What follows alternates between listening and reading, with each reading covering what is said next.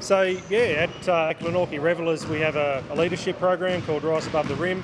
We've run this last 3 or 4 years where we get 30, 40 kids from the club selected by the committee and coaches, kids that have leadership qualities, ones that we see a bit of leadership in, ones that need a bit of a helping hand to get to that level. Through the season we have a half a dozen events which centres around leadership, team building, bonding, that sort of thing. Drug and alcohol courses, mental health courses, lots of different things to try and get the most out of the kids and give them a few life lessons to head on with after basketball. Yeah, we're organising an event shortly to bring basketball together. It's a Shootathon event. So under the banner of Rise Above the Rim, we're putting together a really awesome setup and event, and basically we're here today to talk about that, bringing everybody in and getting most of it. So. I was going to say, the general idea, did this kind of just kick around at a meeting or just over some drinks, or just something that you've come up with, Simon or Aaron? So McDonald's have been our major sponsor of Glenorchy basketball for the past few years. McDonald's, Sandy Bay, Hobart and Kingston, as well as the wider community as well. McDonald's do a lot for basketball in Tasmania, so they put it to us this year as part of the leadership group to give something back, do something for McDonald's and Ronald McDonald House Charity.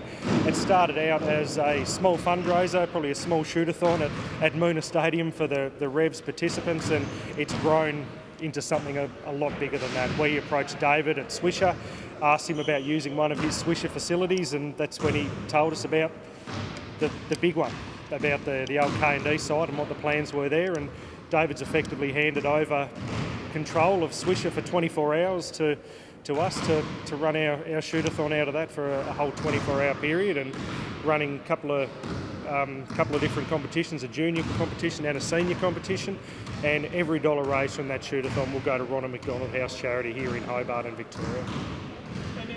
And how important are those funds to that organisation and that charity? I'm sure that's going to bring smiles on faces. Yeah, definitely. At our first Rise Above the Rim session, we had Alice from McDonald's and also Chelsea from Ronald McDonald House Charity come along and have a chat to the kids as part of the program and explain where the money's going to go and how much money's needed for a meal, how much money's needed for a night's accommodation.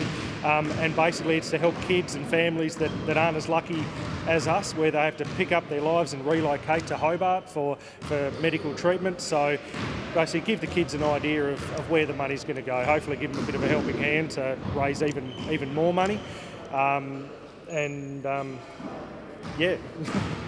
I suppose, how big is this in terms for obviously the Glenorchy Basketball Association? Like this, a massive project you're taking on, but certainly one that you'll look back upon as a club and be, or an association really, and be very proud of.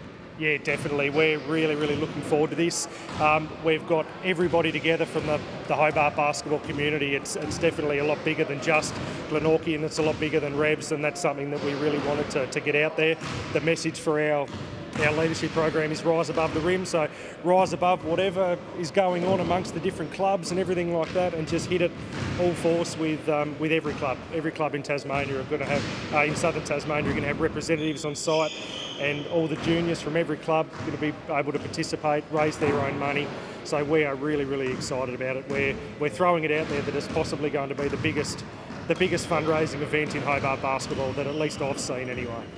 And a good turnout here today, Aaron. Obviously all the kids from various clubs representing here for the photo op, and getting a chance to get some extra shots up while the school holidays are on. Yeah, absolutely, mate. I'm absolutely stoked with the turnout that we've had here today. We've had 2, 3, 4 representatives from each club. There's about 30 odd kids here, just really getting into it and having an exciting time. We've had BTAS representation here, the Chargers representation, so we've had every club covered as far as the South is concerned, and we're really, really pleased with that.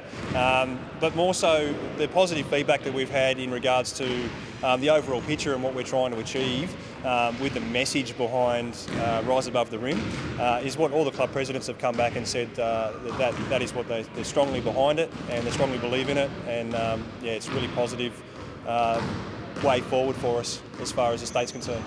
And of course, when this K&D site does get up and going, there'll be further details, I assume, about the event and this 24-hour marathon?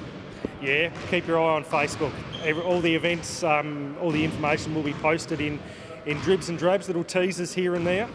So keep an eye on the Facebook page. It's Rise Above the Rim 24-hour Shootathon, so search for that and keep an eye out, and all the information, all of our big name signings and everything, they'll be slowly unveiled as we head towards our end of May event.